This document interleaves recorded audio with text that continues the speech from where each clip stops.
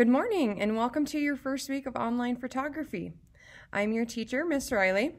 Before I get into what you need to accomplish for this week, I just want to say welcome, and I'm so excited to have you in this class. And even though we're not in a traditional classroom setting, I want to create that environment in an online platform and make you feel like you are supported and can reach out to me with any questions, issues that you may have. A couple of you have already sent me emails, and I'm thrilled that we are building that communication already, and we want to keep that going. What you need to accomplish for this week, there's a couple of videos to start you off, and all of this is listed in my modules under week 1, unit 1.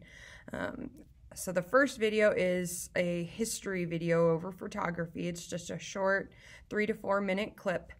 And then there's also how photography connects this video that you'll want to watch. Now, before you start those videos, you'll want to download and have the questions to answer first day videos worksheet available. So while the videos are playing, you can just plug in your answers.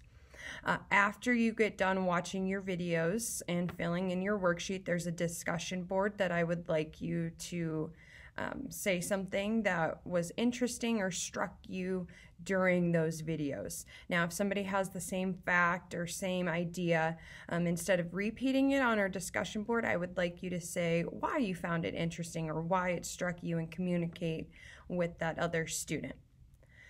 After you get those videos, the worksheet, and the discussion done, then I would like you to fill out a Google form just saying which times are you're available to communicate, so we could figure out Google Meets and things like that and critiques, just for my own knowledge. After the Google form, I would like you to take the pre-assessment. Now, the pre-assessment, it is not graded. It is just for me to know what you know. Hopefully it's not a lot, so I can teach you lots of things this semester. But let me repeat, not graded, just for me to know what you know. It is a bit of a longer one. Take breaks as you need. And I've been told a couple of questions repeat. And if any issues come up with like images, just refresh your page.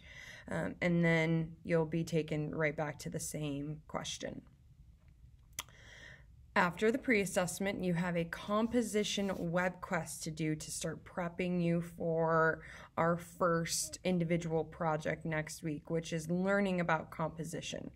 So for that composition web quest, you'll download another worksheet and follow this. There's 4 sources that you're going to search and fill in that worksheet and turn that in once you are completed. The last thing that you have to do for this week, and just so we know who is accessible to Adobe, is to try to log into your Adobe suite, and the instructions, everything is in the module. The assignment is, if you are not able to get in, tell me, no, I'm not able to get in. Or if you are able to get in, yes, we're all good. That's all you have to submit, is just a little text for your assignment. Now, last week I sent you a welcome email, and there were a couple things in that email that I would like you to do. And if you haven't done that previously, then I need you to do that this week. The first thing is read over and look through the disclosure statement. And then you as the student and either a parent or guardian needs to sign the disclosure statement as well. There's a couple different ways you could do that. You could download the form, manually sign it with pen and ink, take a picture of it and email it to me, or turn it into the assignment. Otherwise, I have just a Google form created for both the parent and the student, and that's the easiest way for me personally. It doesn't take long, just type in boom, boom, boom, done. Then there's also the All About You form that I would like you to fill out, just so I can get a sense of your interests, things that you like, hobbies that you have, so I can recommend some project ideas, and for me to just learn about who you are. I'm curious, since I don't have you in class and in person, I still want to know who you are. And then the last thing, this is optional, but if you do want to learn about me, there is just a quick little Google slideshow, just some general information about my background, my hobbies, interests, fun facts about me, and my teaching experience.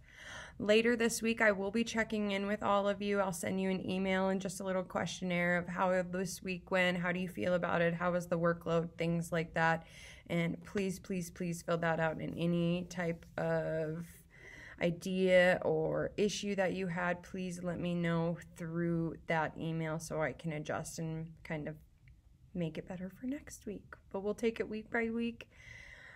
We'll roll with the punches. That's my mentality this year, is we're just going with the flow. Even though we're not in class, I still want to build a great community of us online and do some great art.